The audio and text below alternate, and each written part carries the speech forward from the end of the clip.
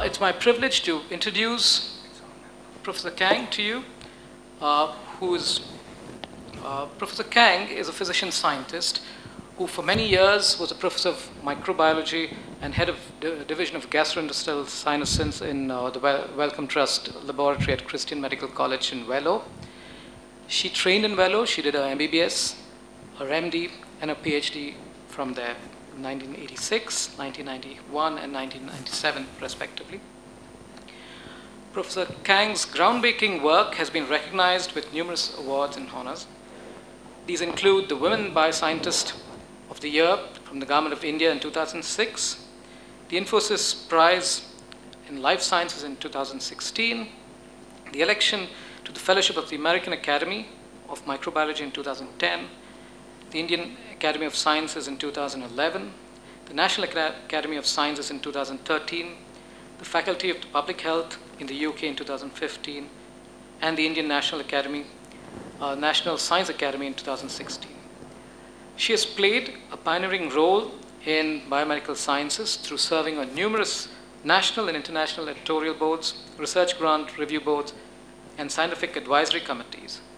Recently, Professor Kang was appointed as the Executive Director of the Translational Health Service and Technology Institute, an autonomous institute of the Department of Biotechnology in Faridabad in India.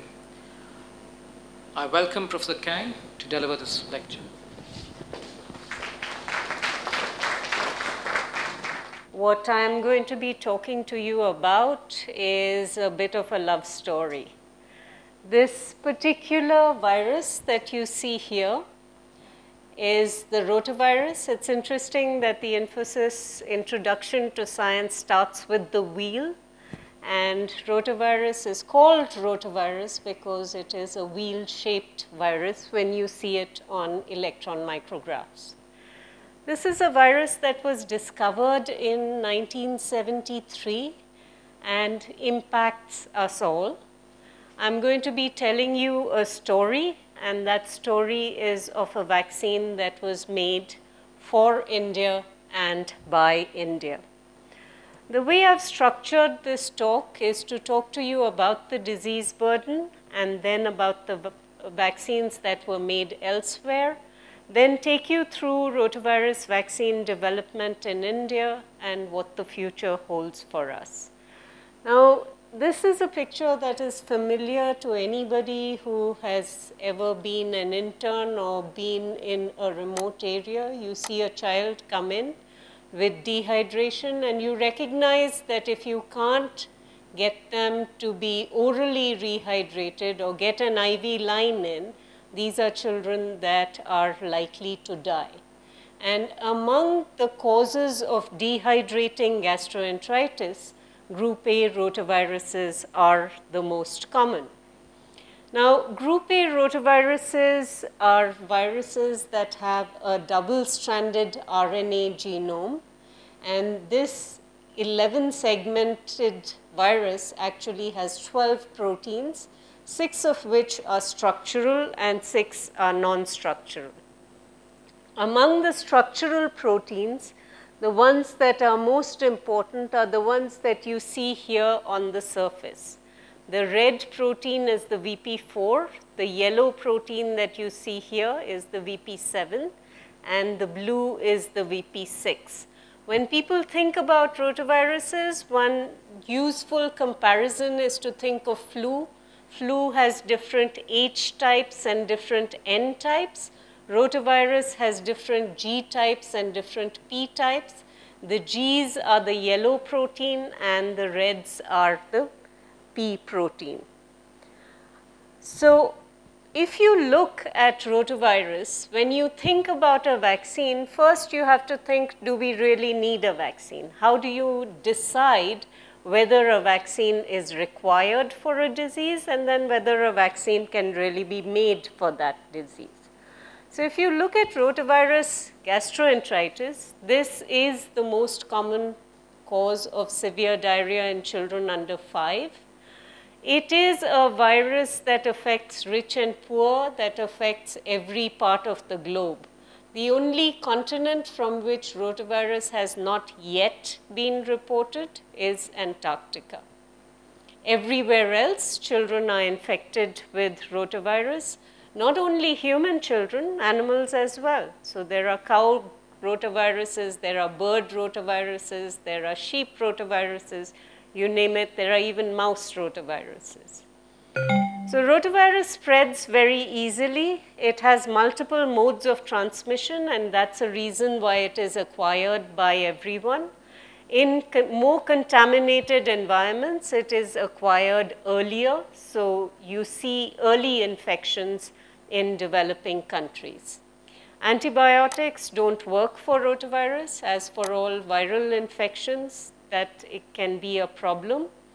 And improvements in hygiene, sanitation, and drinking water do not adequately prevent rotavirus infection. They can delay it, but they can't prevent it.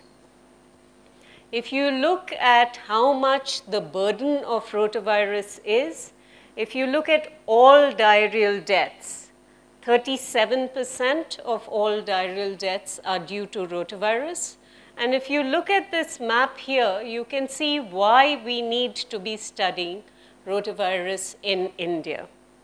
Now, these are mortality estimates, but there are also estimates of severe diarrhea that puts children in hospital.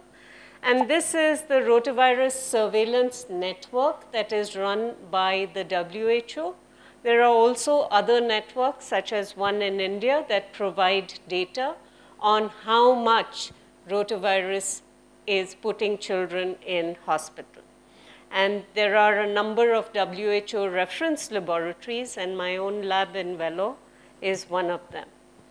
Now, in addition to the studies by WHO, there have also been other studies in low and middle income countries that have looked at the causes of severe gastroenteritis in children.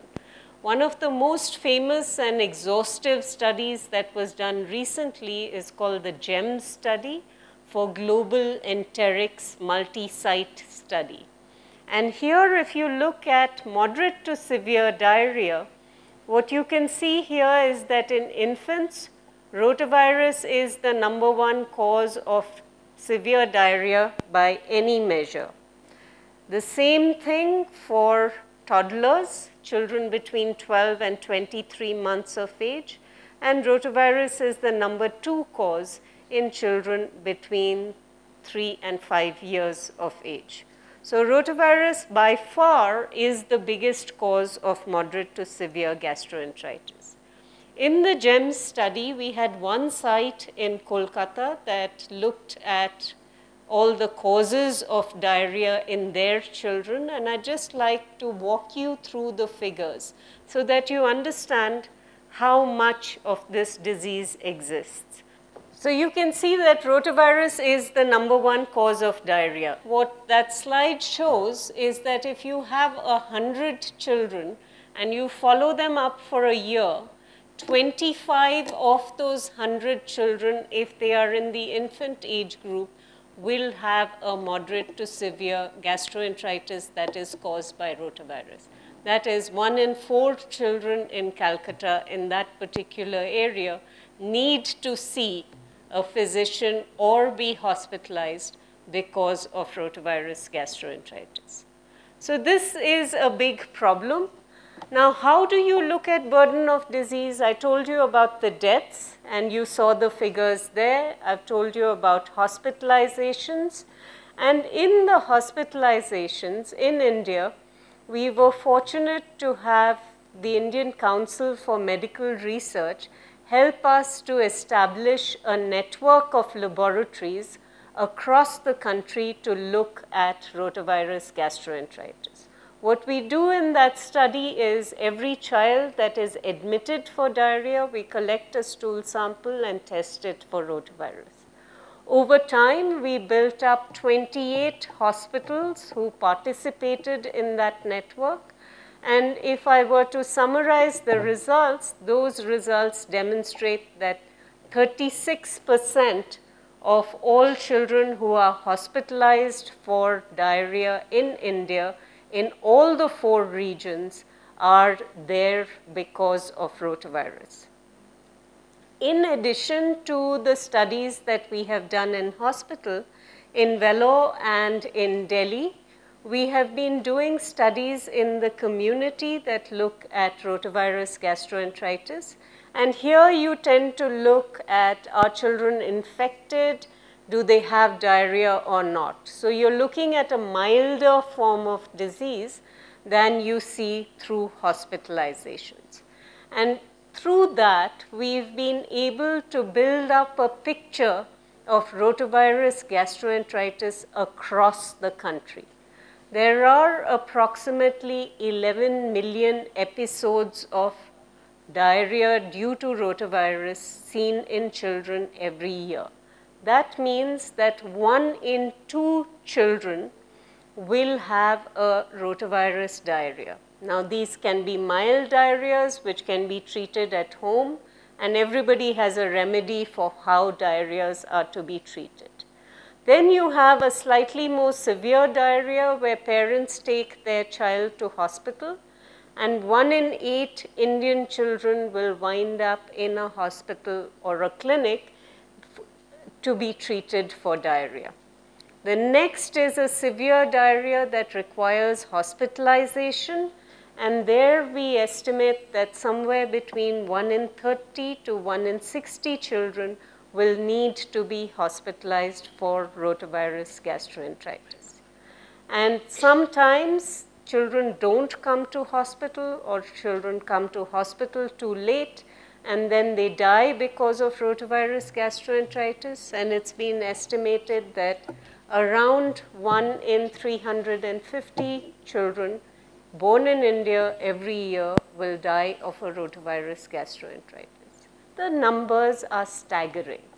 And as I demonstrated to you, water, sanitation, and hygiene can only delay infections because the Western world sees infections at a later stage, but still sees them. Given our disease burden, clearly we need a vaccine. We need to be able to prevent disease if possible. But which vaccine? Will that vaccine work? And can we afford the vaccine? Are important questions for our public health program. If you look at the development of rotavirus vaccines, the development process actually started almost when the virus was first discovered. People started looking at, could they follow the same principles that had been followed for smallpox, where you use the cowpox virus to prevent smallpox disease. So they looked at, were there animal viruses that they could use for this purpose? They also looked at, can we adapt human viruses to cell culture, attenuate them, and then make a vaccine like we did for polio. So there were a number of different approaches that were tried. Most of them were not very good. But in the 1990s, we finally had a vaccine. This vaccine was called RotaShield. It was developed by the National Institutes of Health. It was based on a monkey-human reassortant virus. It was licensed in 1998, used first in the US with 3 doses of vaccine. And it started off very well, and then there was disaster. The rotavirus vaccine seemed to cause intussusception. So what they saw was intussusception is a folding in of the gut on itself. 175 cases of intussusception were reported through an adverse event surveillance network in the US. And it was estimated that there was 1 case of intussusception per 10,000 vaccinated infants. Now, some intussusceptions can be diagnosed quite easily on ultrasound, and they can be reduced by giving an enema. Some of them, where the blood supply becomes compromised, may require a resection of the gut, and if an intussusception does not get treated, a child might actually die. So in the US, where healthcare is pretty good, out of the 175 cases of intussusception, only 1 child died. But when they looked at the data in much greater detail, they found that the cases of intussusception were actually quite closely clustered together, where the greatest risk of intussusception was in the first week after the first dose of vaccine. And this was a 30-fold elevation of risk. Later analysis also showed that the risk was greater in children because they did catch-up immunization. It happened that there is a periodicity. Intussusception happens in children anyway. It is the commonest surgical emergency in children. It was there before rotavirus vaccines were introduced. But with rotavirus vaccines, you seem to increase that risk in that window after the first dose. So the vaccine was withdrawn and people began to think, now what shall we do? We know that diarrhea kills a lot of children, but can we take the risk that intussusception will kill some children as well? And in the US, they decided to withdraw the vaccine. People thought a lot about developing new vaccines, but finally went ahead. GSK and Merck, two multinational vaccine companies, developed two new rotavirus vaccines. Both of them underwent very large trials in 60 to 70,000 infants each. And these were trials that were designed to assess the risk of intussusception similar to that which had been seen with RotaShield. Now, the cost of these vaccines was approximately $200 a course, and I'd like you to hold that thought. The first vaccine was Rotarix. It's derived from a human strain. It's given as 2 doses of vaccine. And when they evaluated this vaccine, it had about 85% efficacy. It was able to prevent severe disease or hospitalizations due to rotavirus gastroenteritis. And in terms of intussusception, they did not see a signal of intussusception with this particular vaccine. The other vaccine was made by a US company, Rotatech. This was also a reassortant, but this was between bovine rotaviruses and human rotaviruses. It was a multivalent vaccine and it was given as 3 doses. In this vaccine as well, the vaccine efficacy was very high, above 90%, and the number of cases of intussusception were no different than between the children who received vaccine and the children who got a placebo. So both vaccines were safe and effective, but expensive.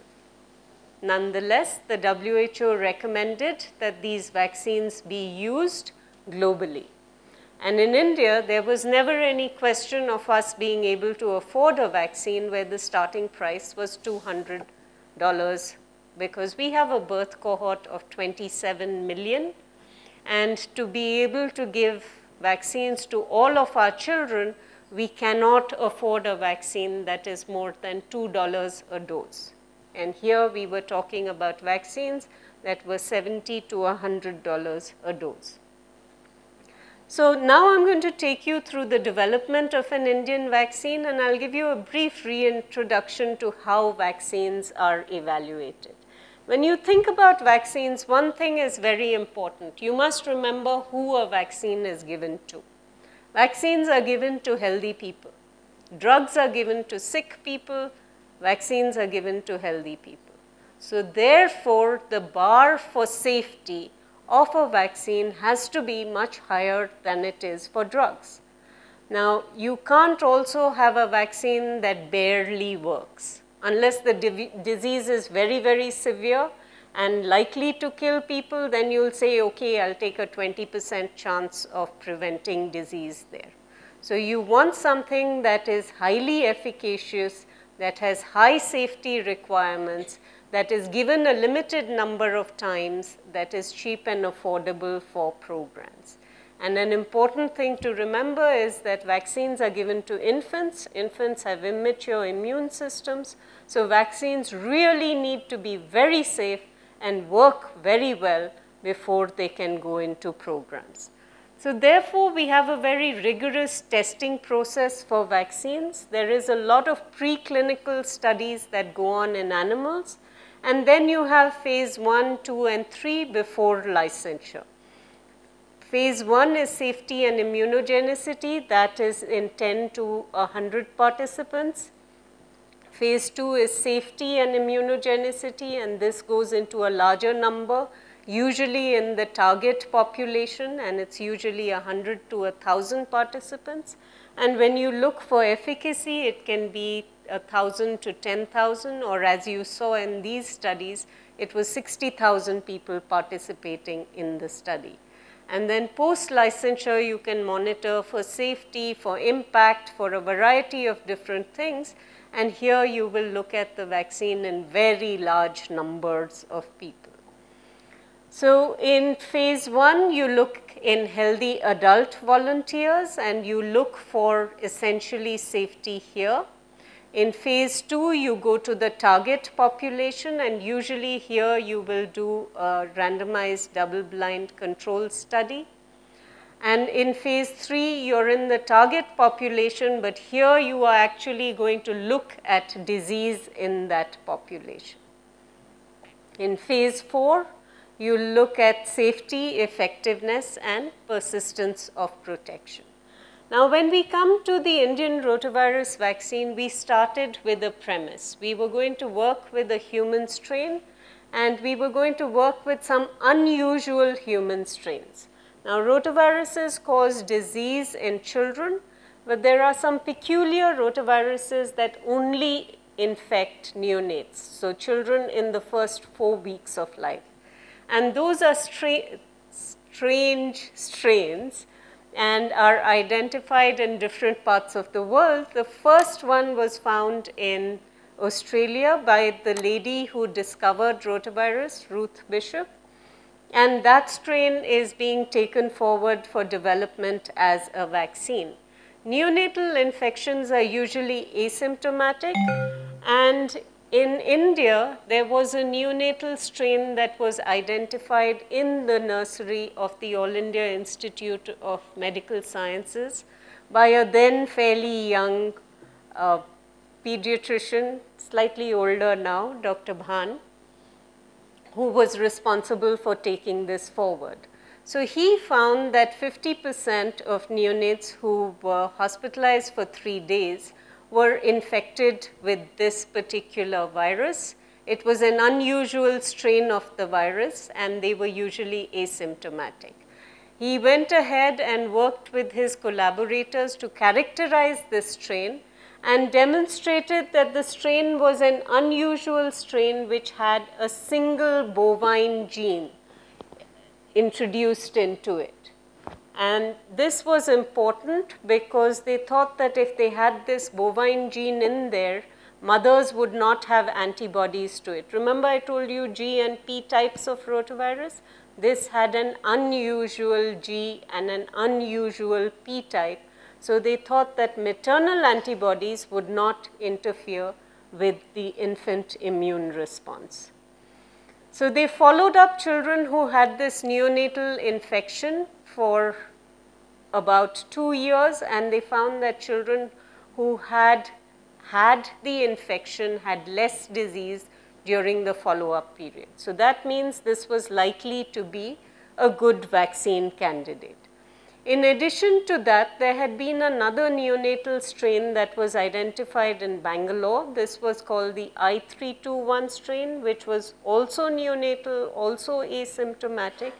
And it was decided that the Indo-US Vaccine Action Program, which was a program of the Department of Biotechnology, would take forward the development of this vaccine. So initially, the capacity to do strain characterization was not available in India. So the strains were taken to the US and adapted to cell culture. And at least initially, the phase 1 studies were done in the US in adults and children. 30 adults and 30 children received this vaccine. And then the vaccine was, as a candidate, was transferred to an Indian company, Bharat Biotech Limited, and the phase 1 study was repeated in Indian adults. Then the phase 2 studies, which were the safety and immunogenicity studies, identified a dose for the vaccine, again with all of the studies being done at the All India Institute of Medical Sciences. Then we wanted to test the efficacy of the vaccine. And while the safety and immunogenicity studies are small, the efficacy studies need to be much larger. So here was where we became involved, and we participated with Pune and Delhi in the phase 3 efficacy studies. Now, these were interesting studies. They posed an interesting ethical challenge because there were licensed vaccines that were available in the other parts of the world. So could we do a placebo-controlled trial? And at that stage, there was no efficacy data from developing countries, and therefore we were permitted to go ahead with the placebo-controlled trial. But the requirement was that the safety bar had to be as high as we could possibly make it. So in this study, we gave mobile phones to the families of every child that was enrolled into the study. And any time a child was sick, our study teams were available to go to those children's homes and bring them in if they were sick enough to need to be seen by people. We also had physicians who visited the children's homes if required. So this was a 2-year follow-up for safety and for efficacy. And in this study, the children were followed up with home visits or by phone-based surveillance, and all of the illnesses were managed by the study team. We started this study in 2011. We finished it towards the end of 2013, and the data became available in early 2014. This is what the vaccine looked like. This is Rotavirus. It's a liquid formulation. They are now working on a non-frozen formulation, which will be easier to give to children. And this vaccine was given by us at 6, 10, and 14 weeks. So we were able to do really good follow-up of the children. We had less than 2% loss to follow-up over a 2-year period. So anybody who does clinical trials will tell you that this was a reasonably done study. And if you look at the efficacy of Rotavirus, we had 55% efficacy against severe disease or hospitalizations. Now, you remember I told you 85 and 95 for the other vaccines, and we are seeing 55 here. What does this really mean? Well, actually, it meant if you looked at all-cause gastroenteritis, you would prevent 1 in 5 hospitalizations. So not just because of rotavirus, because for rotavirus, you would prevent 3 out of 5 hospitalizations, taking 60% efficacy. But overall, you could prevent 1 out of 5 hospitalizations. But why do we have this only 55% efficacy? And that's a question I've been trying to answer for a while. Rotavirus vaccines began to be developed based on this very exciting data from Mexico. And essentially, if you look at the circled the figures in red here, essentially what this study did was it followed up 200 children for 2 years, and it looked at when the kids got rotavirus infections, and they measured the number of infections and looked to see whether prior infection prevented severe disease at a later time point. And they found that if you had 2 rotavirus infections, you would have 100% protection against moderate to severe gastroenteritis, that if you developed a second infection, the severity was always lower than in the first infection, and second infections were likely to be due to another G-type. So based on the findings from this seminal study, people had started to seriously work on rotavirus vaccines. We tried to replicate the study. We thought it was important to know what it would look like in India if you did exactly the same thing. So we took a slum area in Vellore, we followed a birth cohort of children for 3 years, and we found that we didn't get the same results as the Mexicans. So if you look at what happened after 2 rotavirus infections, we only had 57% protection, and after 3 infections, we had only 79% protection. If you look at the 2 cohorts, there were differences across them, but none of the differences that really explained why we had this kind of finding. Now, at that stage, when we finished our study, there were still no rotavirus vaccines in India, so we tried to predict what would happen if there was a rotavirus vaccine in India, given the kinds of results that we had found from our community studies. And essentially what we predicted was this, the dark blue line, that we would have somewhere around 45 to 50% efficacy of a vaccine if we saw the same results in our children. And that's exactly what we got. Now, at the same time, there were studies that were set up in Africa and Asia to answer this question, actually using vaccines and not doing modeling. And these used the 2 vaccines that had the very high efficacy in the Western studies, the Merck and the GSK studies. And here you can see in blue where the Merck studies were done, and you can see in brown where the GSK studies were done. And if you look at how those wonderfully performing vaccines in the West performed in Asia and Africa, now you can see that Rotatec gave you 64% efficacy in Africa, 50% efficacy in Asia, and Rotarix gave you 62% efficacy, but it was 50% in Malawi and 75% in South Africa, where living conditions are much better than in Malawi.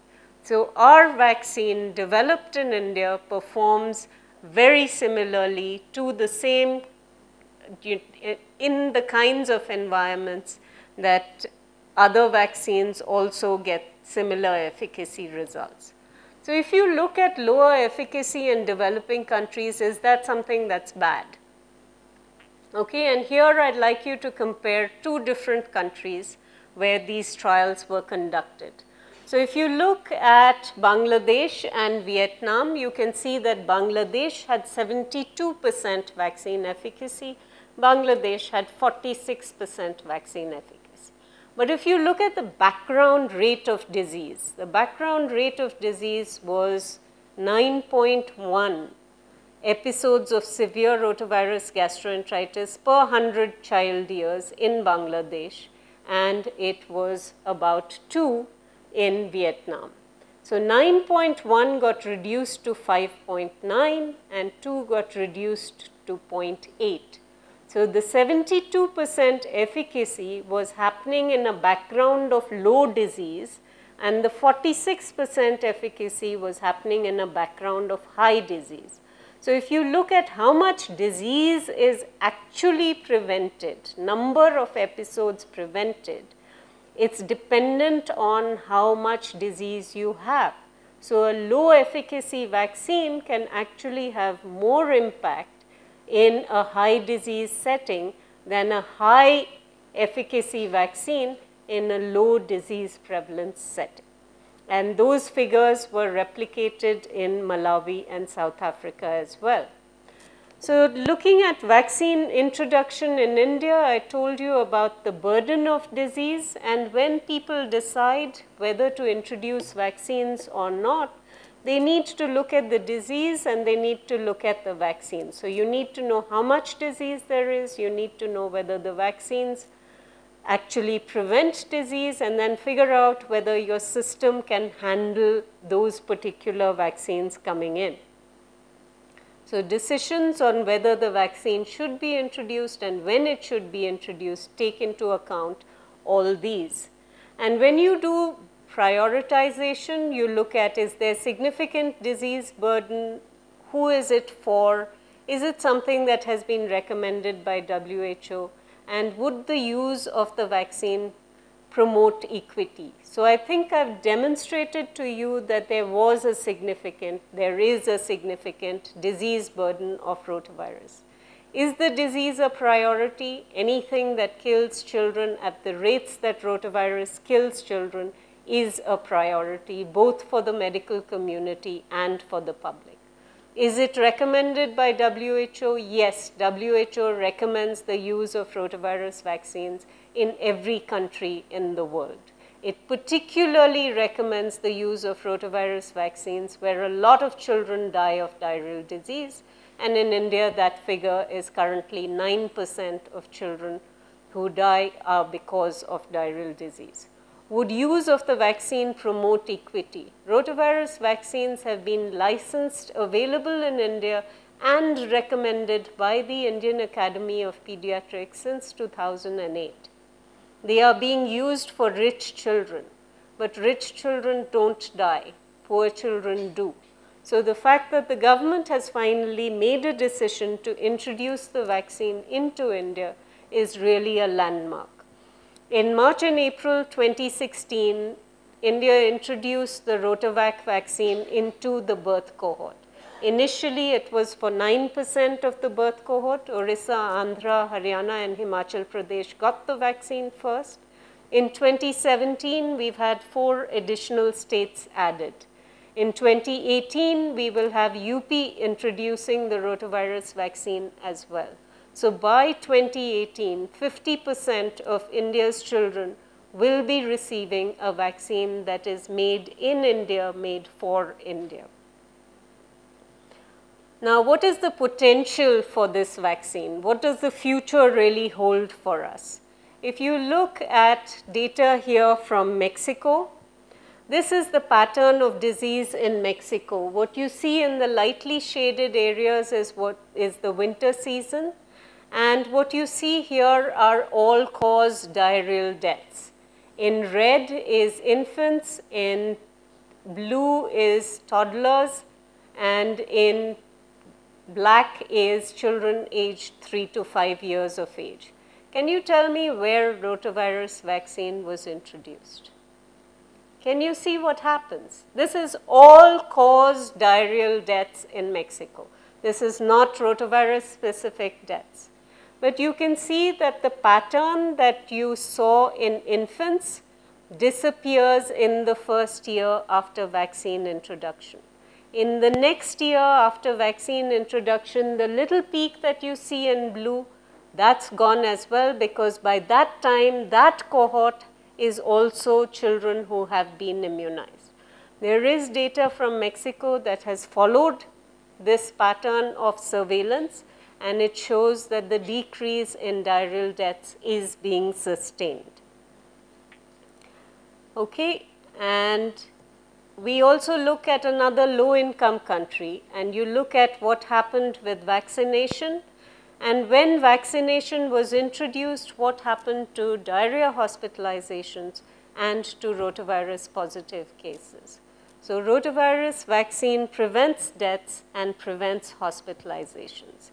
It's been calculated that despite the problems with the performance of the vaccine, there is a humongous public health impact to be had. And that is a reduction of 50% of episodes in sub-Saharan Africa and 42% of episodes in high mortality Asia. Much better in other places, but at least that much for us. So although vaccine efficacy is lower in poor settings, the impact on severe disease and mortality is high because we have a high incidence of disease. So while we might want the perfect vaccine, we don't have it at the moment, and we should not delay the further use of what is an effective public health tool.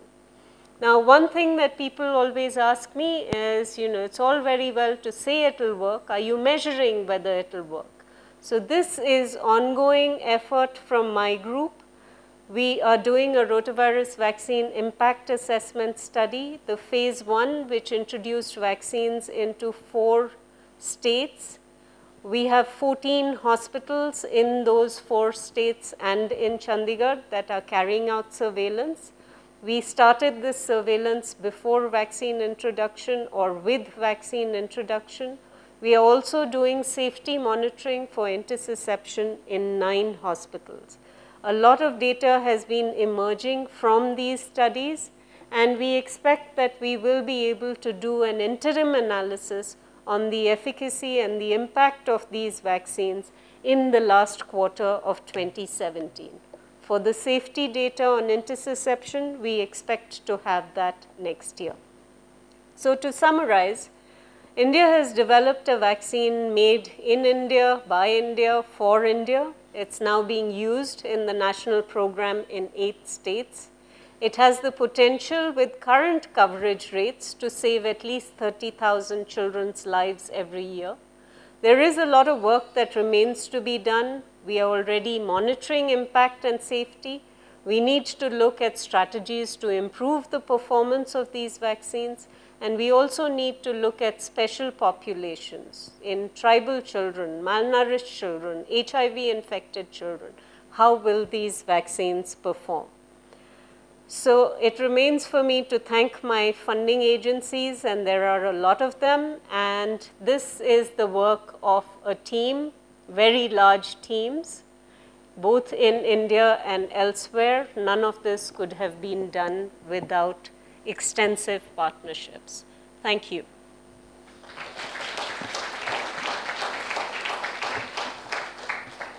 Thank you very much, Professor Kang. I now open the floor to questions. If any of you have any queries or questions, please announce your name, your designation, and then ask your question. I'm Neha Vyas. I'm an assistant professor here in the Research Institute. I'm wondering, what is the mutation rate in the rotavirus, and is that a concern? So rotaviruses mutate, they are RNA viruses, and it's estimated that there is at least 1 mutation for every time the viruses replicate, but mostly those mutations tend to be in regions that are not important for the virus to spread. The main way that you see rotaviruses change their genetic structure is actually because of reassortment in mixed infections. And we believe that the natural reassortment that led to the vaccine that we have would have happened by reassortment between bovine and human strains. That's something that is seen quite commonly.